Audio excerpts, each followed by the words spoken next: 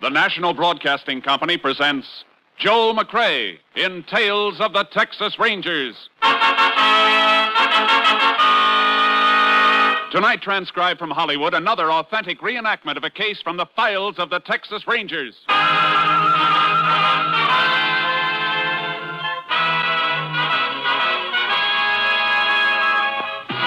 Tales of the Texas Rangers, starring Joel McCrea as Ranger Jace Pearson. Texas, more than 260,000 square miles, and 50 men who make up the most famous and oldest law enforcement body in North America.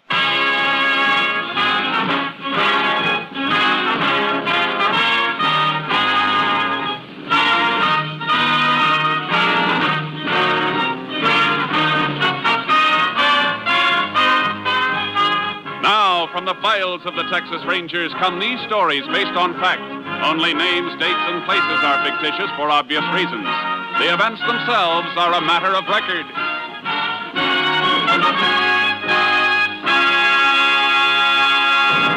Case for tonight, hanging by a thread.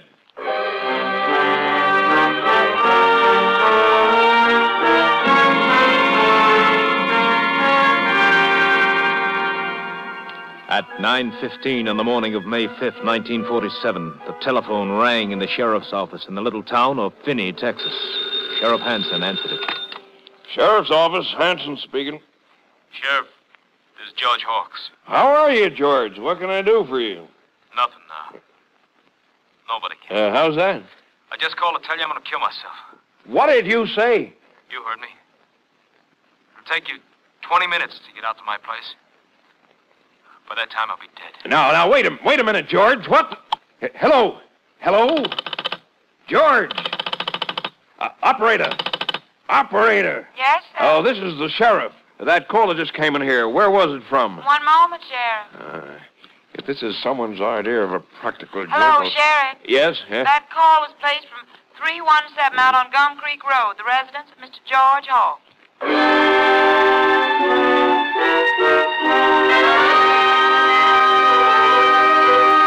The sheriff raced out to the Hawks Ranch and found George Hawks dead, hanging in the barn. Then he made another discovery which prompted him to put in a call to the Texas Rangers. Ranger Jace Pearson was assigned to the case and drove to the Hawks Ranch to meet Sheriff Hansen.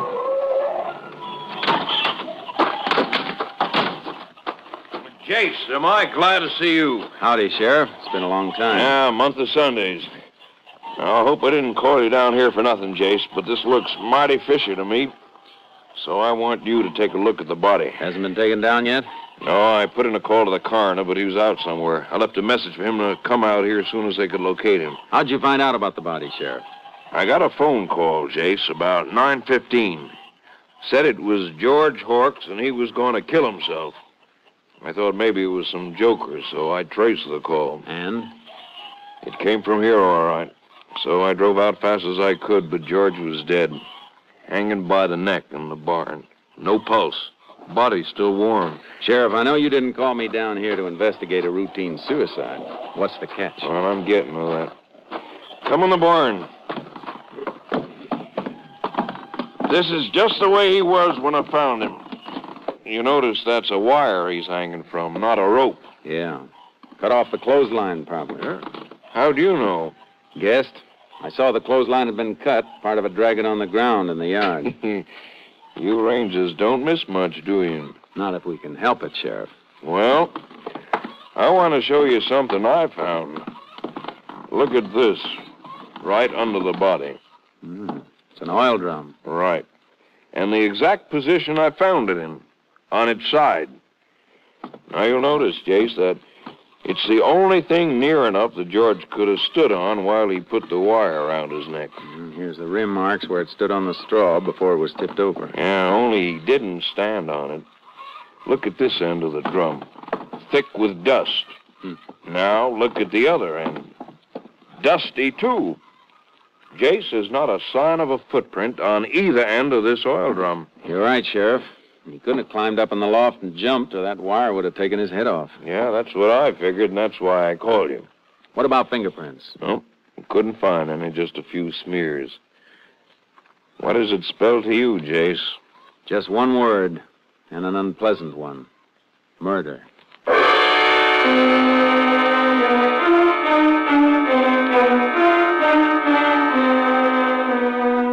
I got my camera out of the car and took pictures of the body. And we took down the broken clothesline and nosed around for more evidence. The sheriff went up to look over the house while I combed the barn. How'd you make out up at the house, Sheriff? Nothing, Jace. Absolutely nothing. No note from George. Everything tidy. No sign of a struggle.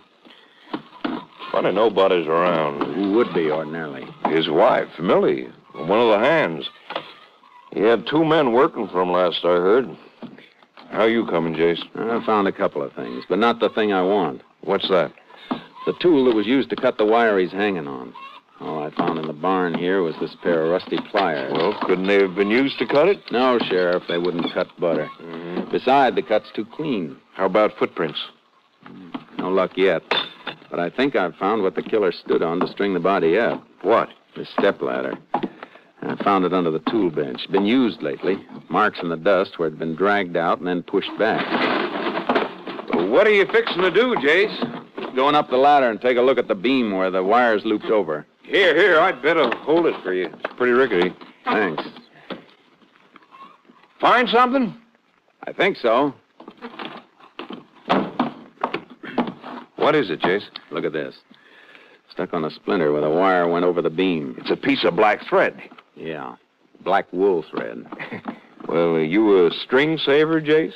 In a case like this, yes. Let's take a look outside. Mm-hmm. What about a motive, Sheriff?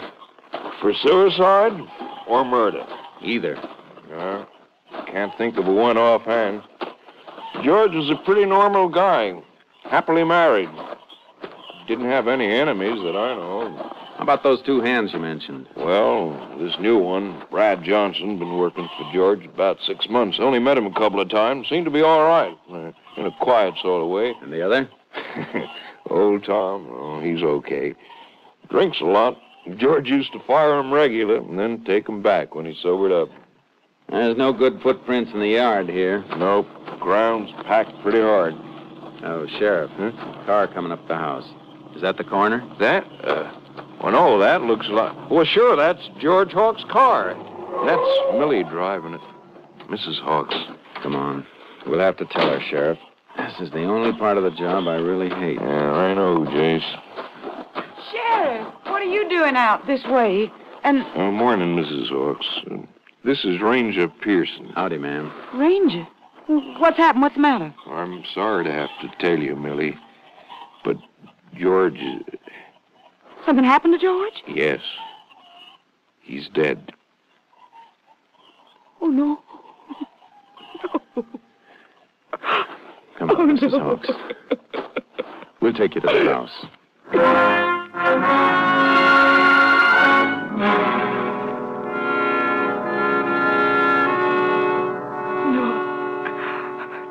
I can't believe he'd do it. Mrs. Hawks, when did you last see your husband? Just a few hours ago at breakfast. How did he appear at breakfast? I mean, was anything wrong? Was he upset about anything? Well, yes, there was a big fight at breakfast. I never seen George get so mad. A fight? Between you and your husband? Well, all 4 of us went on it. Old Tom and Brad was there, too. They're the hired hands. How did it start? I cooked breakfast for the 4 of us, like I always do. Old Tom was late, so we'd started to eat. When we were about through, old Tom came staggering in. He was half drunk. Again, huh? Yes, Sheriff, again. Then he and George had this big row, and George fired him for being drunk. Go on. Old Tom was fighting mad. He gets mean when he's been drinking. Started making all kinds of wild accusations. What kind of accusations, Mrs. Hawks? Lies, Ranger. All of them lies. He said he wouldn't have been drunk if Brad hadn't bought liquor for him. Brad? Well, that's what he claimed. Said Brad got him drunk on purpose so he...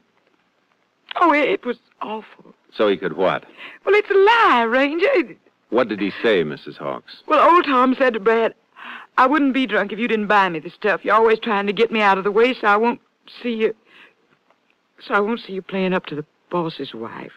Then what happened? Well, Tom left, and my husband started swearing and threatening Brad, accusing him of what Tom said. Brad said it was a lie, and then George threw some money in his face and told him to get off the place, that he was fired, too. What did Brad do? I thought for a minute he was going to hit George, but he didn't. He went outside, and a few minutes later I heard his car start, and he drove away. By this time, George was in a terrible rage. He even threatened to kill me. So I grabbed the car keys and ran. Did he ask you where you were going? Yes, he did, Ranger. And I told him I was going in town to see Mr. Harris, the lawyer, see about getting a divorce. What time did you leave? About 8:30. Ranger, you said you found him hanging in the barn. Well, if it was suicide, why are you asking me all these questions? Because I don't think it was suicide, Mrs. Hawks. I think it was murder.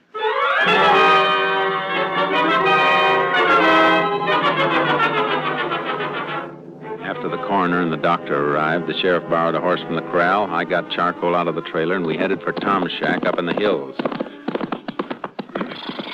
There it is, Jace. Just around those rocks. That Tom's horse, Sheriff? Grazing out back? Yep. He's around someplace. Up, charcoal. Yep.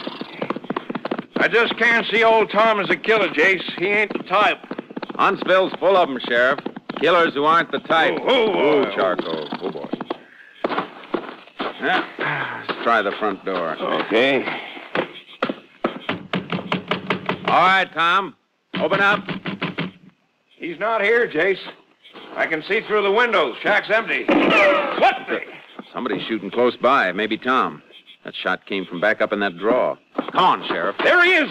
Back by that clump of trees. Is that Tom? Sure is. Hey, he's running toward the trees. Hold it, Tom. Stay where you are. I'll put one over his head. Ah. Yeah, he's starving. See what he's wearing, Jace? Yeah. Black sweater. What's all the commotion? All right, Tom. Throw down that rifle. Sure. Sure, Ranger. But, what for? Why didn't you stop when I told you to? Well, to tell the truth, Ranger, I didn't hear you. I'm kind of deaf. I heard you shot, though. Yeah, that's right, Jace. He's hard of hearing. What's that, Sheriff? Oh, never mind. Why'd you shoot at us, Tom? Shoot at you? Why, I never did no such thing. What were you doing then? Ain't no law against a man killing himself a rabbit for supper. All right. Get his rifle, Sheriff. Let's go. Huh? Where to? To your shack first. We're going to have a long talk about George Hawks.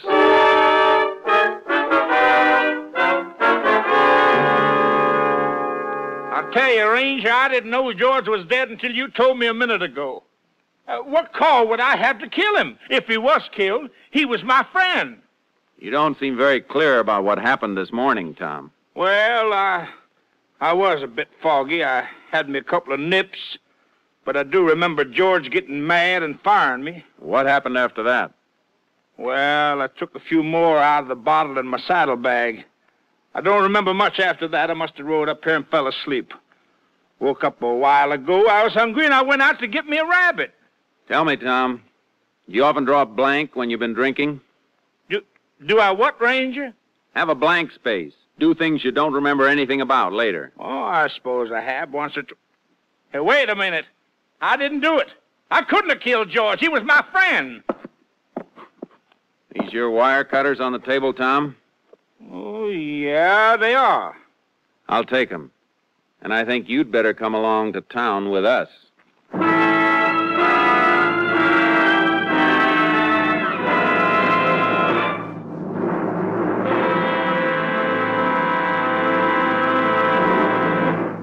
You are listening to Tales of the Texas Rangers, starring Joel McCrae as Ranger Jace Pearson at our new Sunday time.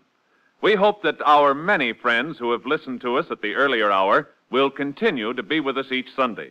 And for those of you who are hearing our program for the first time, we extend a warm and cordial welcome and invite you to be with us each Sunday from now on. And now we continue with tonight's case, Hanging by a Thread, an authentic story from the files of the Texas Rangers.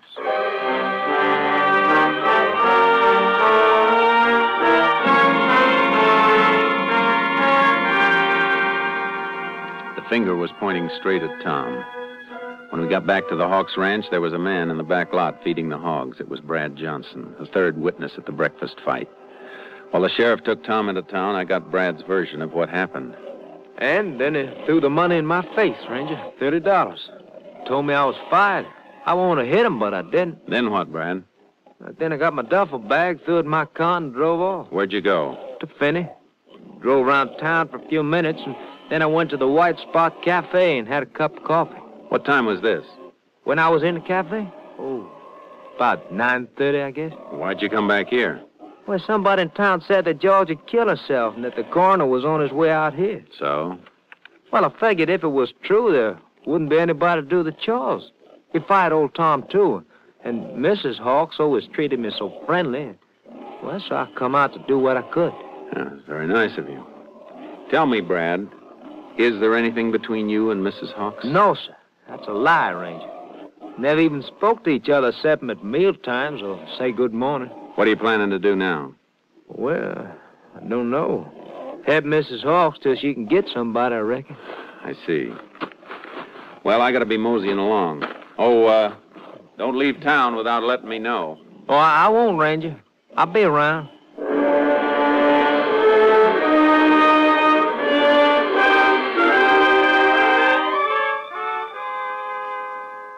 I got the evidence off to Austin and then went to the White Spot Cafe. Brad had been seen there at 9:30, and Mrs. Hawks had been with her lawyer half an hour before. I radioed headquarters that I was staying over in Finney, and about 9 that night, I got a phone call. Hello? Jace, Captain Stinson. I've got the report on that stuff you sent in today. You got a pencil? Sure have, Captain. Shoot. On that black wool sweater, the thread you sent in the envelope matched all right. It's definitely off the sweater. How about the wire cutters? Well, afraid I got a disappointment for you there, Jace. They couldn't get a match. I'm afraid the murder wire wasn't cut with the tool you sent. Are you sure, Captain? The boys in the lab are. They made sample cuts with every millimeter of those blades and couldn't match up a single one with a murder wire. Oh. What kind of a fix does that put you in, Jace? Oh, I'm not sure. Well, thanks, Captain. I'll keep in touch with you. All right, Jace. Good luck.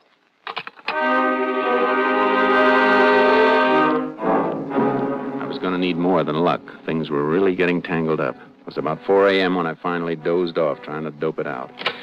Then at 8:30, I met the sheriff in his office. Well, you look like you've been through the ringer, Jace. Hotel bed's too hard for you? No, but I didn't get much sleep trying to figure this Hawks thing out. Looks like we'll have to let old Tom go, Sheriff. Why? What's up? The lab says Tom's cutters didn't cut that wire. They didn't? No. Of course, old Tom could have used other cutters, but in his stupor, I doubt if he'd be that clever. Well, I hate to complicate things more than they are, Jace. What do you mean? Coroner called a little while ago. He's sending his report over with one of my deputies. Should have been here by now. His verdict is suicide. Suicide? Oh, that doesn't make sense. Well, apparently does to him. We'll know when the report gets here. Yeah. George Hawks, deceased. Climbed up a stepladder, put a wire around his neck, and then placed the ladder neatly under a workbench 12 feet away. My dusty oil drum snoring things up, Jason. Considerable. Morning, Sheriff. Howdy, Ranger. Hi. Morning, Joe. Do you get it? Yep. I had to wait while the coroner signed it. Here it is. Yeah, thanks, Joe. Anything more I can do, Sheriff? No, not right now. Well, I'll go get me some breakfast then. Let's see. No marks of violence on the victim's body. Autopsy disclosed no brain injury. Death probably caused by strangulation. Coroner's conclusion, suicide. Signed G. Parker, coroner. There it is, Jace. Couldn't be. Now, here's something from the doctor. I examined the body at 11:30 a.m. It is my opinion the death occurred approximately 3 hours previously. Hey, wait a minute, Sheriff. What is it? That'd make it about 8:30 when George died. What time did you say he called you? At 9:15. Great suffering. Sheriff, are you sure it was George who called? Well, now that you mention it, I'm not sure. Said he was George. Could it have been somebody else? Yeah, I suppose so. Beginning to piece together, Sheriff. Whoever it was could have killed George, then called you and tried to sound like him. To establish an alibi. Exactly. And then pop up someplace else a few minutes later. Like the White Spot Cafe. I'll call you later. Where are you going, Chase? Back to the Hawks Ranch.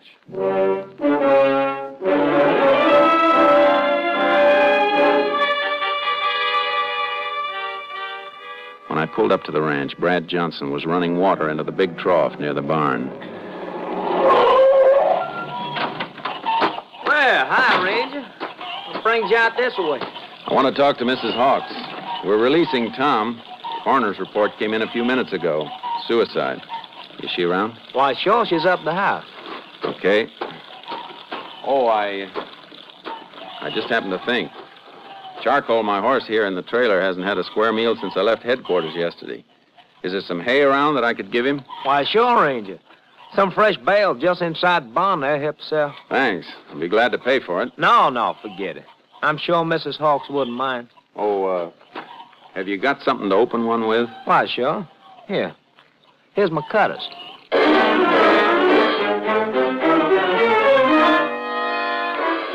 I took the cutters into the barn and made some cuts on a wire sample. After I gave the cutters back to Brad and fed charcoal, I spoke briefly with Mrs. Hawks, and then I tore out for the lab in Austin.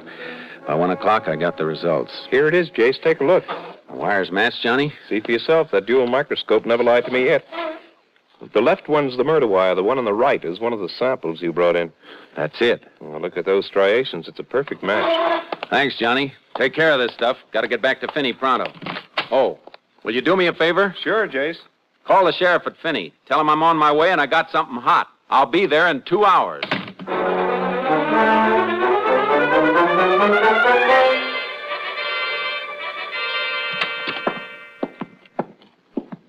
Well, Jace, you sure made good time. What'd you find out? We got positive proof the murder wire was cut with Brad Johnson's cutters. Brad's? You going to pick him up? Not right yet, Sheriff. Why not? We only know that Brad's cutters were used. We don't know he used them. We got to be sure. What are your plans, Jace? I've been thinking. Those stories that Mrs. Hawks and Brad told me, they were alike, all right. Too much alike. What do you mean? A couple of times they used the exact phrases. Mm-hmm. What about Tom and the black thread? We'll keep an eye on him, but I think he's clean. He could have caught his sleeve on that beam doing anything, pitching hay or anything. Yeah, he could have. Well, what do we do now? We got to catch him alone, Brad and Mrs. Hawks. When they don't know anybody's around, we got to hear what they say to each other. Maybe after the funeral. It's this afternoon, 4 o'clock. You know where it's being held, Sheriff? Sure, out of the ranch. Be a graveside ceremony. Where's the cemetery? Clear over on the other side of town from the Hawks' place. It'll take them a while to get over there and back. Sheriff, while they're at the cemetery, you and I are going to the ranch and fix up a little surprise.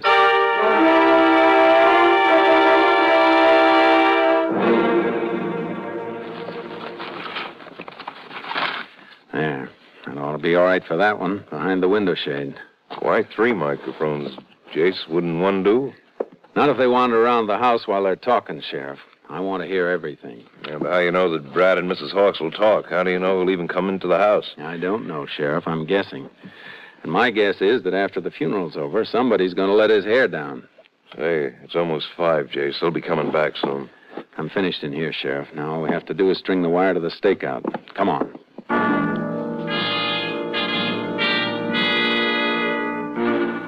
We'd hidden my car in a lane down the road and set up our equipment at a clump of trees close to the house. 3 neighbors' cars drove up, then Brad's. We watched him as he fed the stock. About sundown, the last of the guests left the house.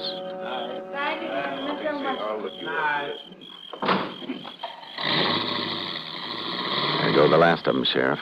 Can you see Brad? He's been in the barn the last few minutes. There he is, Jace, heading for the house. Good.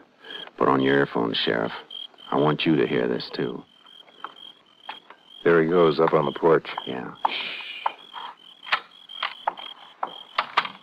Brad. Oh, Brad. Now, come here, baby. Oh, Brad, I'm so tired and scared. Ain't nothing to be scared about, baby. Everything worked out fine. Oh, take me away with you, Brad, now, tonight. Millie, I can't do that. You know it. Why not? Why can't you? Well, the plan, baby. We gotta follow the plan. Now, look, if we went away together now, they'd nab us in no time. We gotta let it clear off. Brad, I can't spend another night in this house, not alone. I can keep seeing his face. You holding him. That look of his when I put the pillow over his face, I can't stand it. I can't stand it. I told you to shut up. Look, I put a lot of hard work on us. Our alibi's got him clear off the trail. I'm not gonna let him get back on it, you hear? All right, Sheriff. I've heard enough. Let's take him. You cover the back, Sheriff. I'll take the front. Okay, Jace.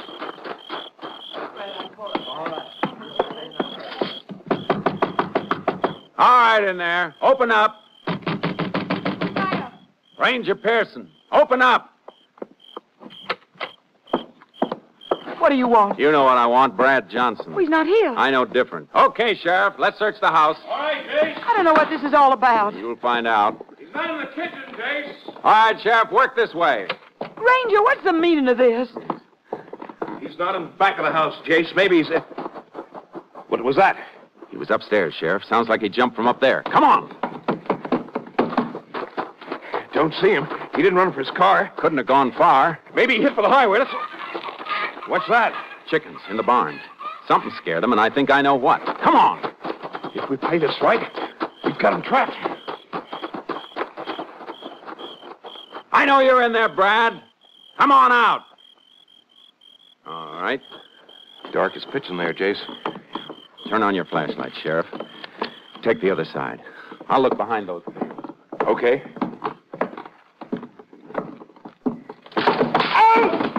What is it, Sheriff? Pitchfork. Threw it from the loft. He hit me. You hurt bad? Don't think so. My shoulder. Here, give me your flashlight, Sheriff. All right, Brad. I'm coming up. No, don't come up. I'm coming down. Come out where we can see you, then. With your hands up. Jace, he's jumping.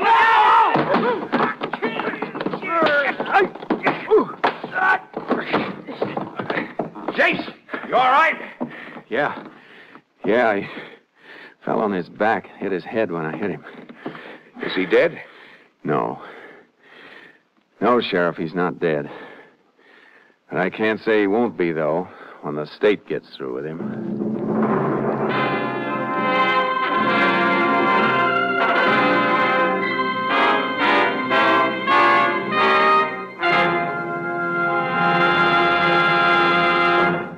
After Mildred Hawks turned state's witness, Brad Johnson confessed to the murder of his employer. For her part in the crime, Mildred Hawks received a sentence of 50 years in a women's prison at Huntsville. Johnson's sentence, death in the electric chair.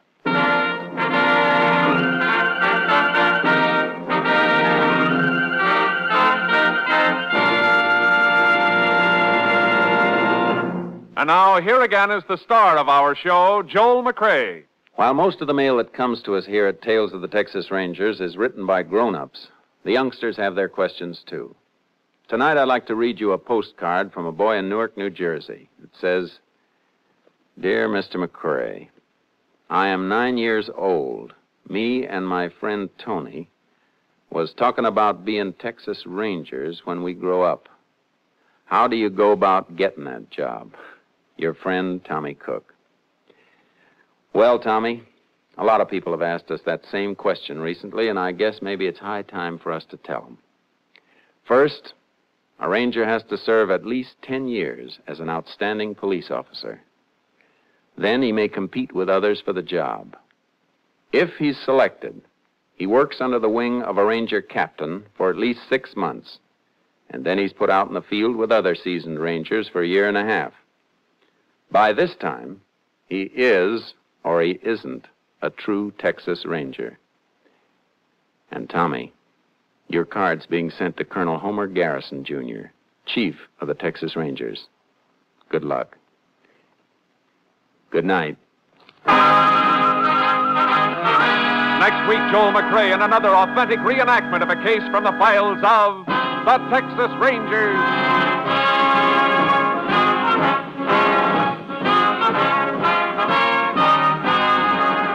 Joel McCrea is currently seen starring in the Universal International Technicolor production Saddle Tramp. Tonight's cast included Tony Barrett, Byron Kane, Betty Lou Gerson, Jeff Corey, and Wally Mayer.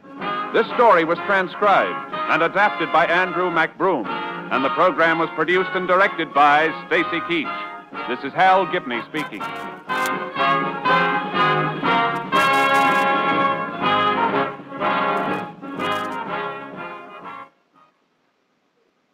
Three chimes mean good times on NBC. Tuesday nights are bright with comedy on NBC. Start off the evening with Baby Snooks. Hear Fibber McGee and Molly of 79 Wistful Vista. Listen as Art Linkletter proves that people are funny, and laugh with Bob Hope and his gang. It's truly fine entertainment every Tuesday night.